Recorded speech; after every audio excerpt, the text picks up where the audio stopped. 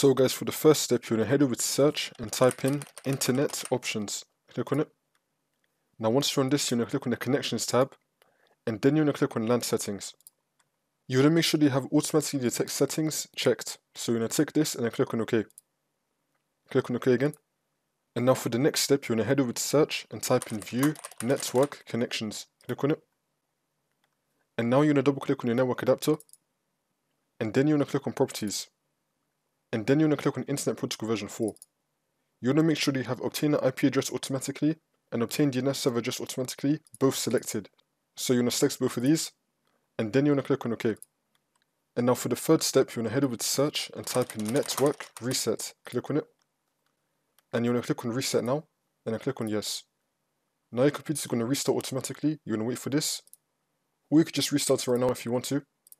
And then the problem should be fixed. If the problem is still not fixed, then you just want to unplug your router and then plug it back in, and then that should fix your problem.